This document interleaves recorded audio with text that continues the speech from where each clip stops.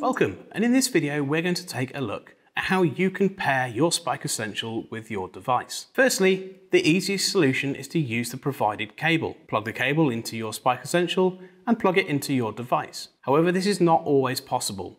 So let's take a look at how we can pair our device via Bluetooth. The first step is to have the Spike app open. You will need to go up to the top left-hand corner of a project page where you'll see there is a button labeled Connect. Once you have clicked Connect, you'll be presented with the Spike Essential pairing interface. You'll then need to click the button on the top of your Spike Essential and ensure that the white light starts to flash. Your Spike will then appear in the list on your screen, identify the correct Essential and click Connect.